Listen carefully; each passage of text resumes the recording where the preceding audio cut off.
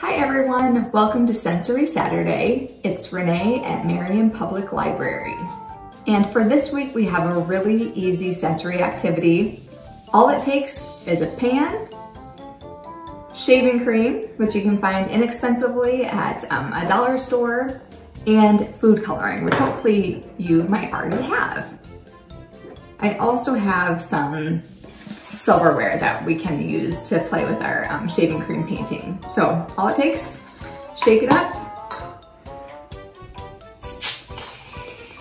and you're gonna squirt your shaving cream all over.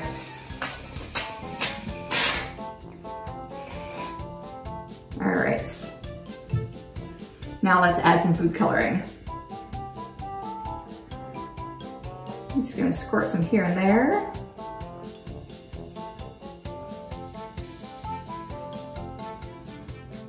Should I add some blue? What would blue and red mixed together make? Did you guess purple? You're right. Let's put some blue in there.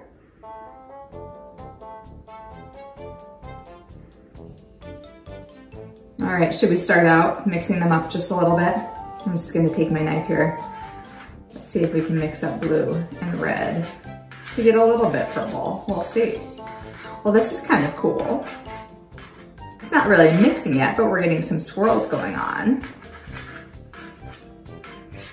That's pretty, isn't it? All right, should we add some color? Okay, let's put that down. Let's add a little bit of green here.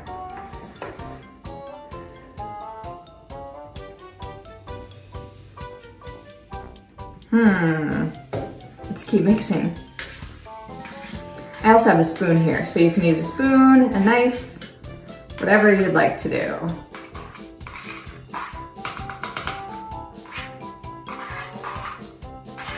Ooh, that added some pretty color to the mix, didn't it?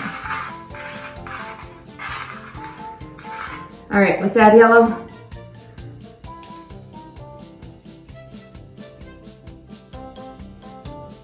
Now the fun thing about this also is not only can you use utensils to mix things up, you can also use your fingers.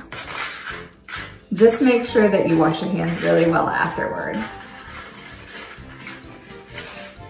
Looks like a rainbow cake to me. What do you think?